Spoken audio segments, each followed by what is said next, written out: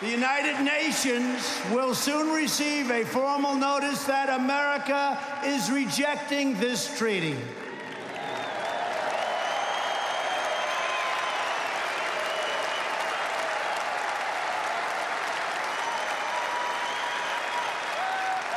As part of this decision, I will sign right now, in front of a lot of witnesses,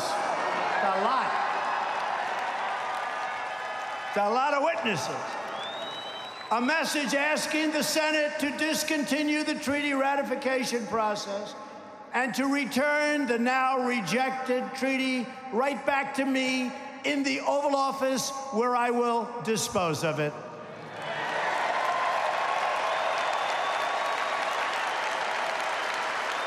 By taking these actions, we are reaffirming that American liberty is sacred and that American citizens live by American laws, not the laws of foreign countries. Thank you.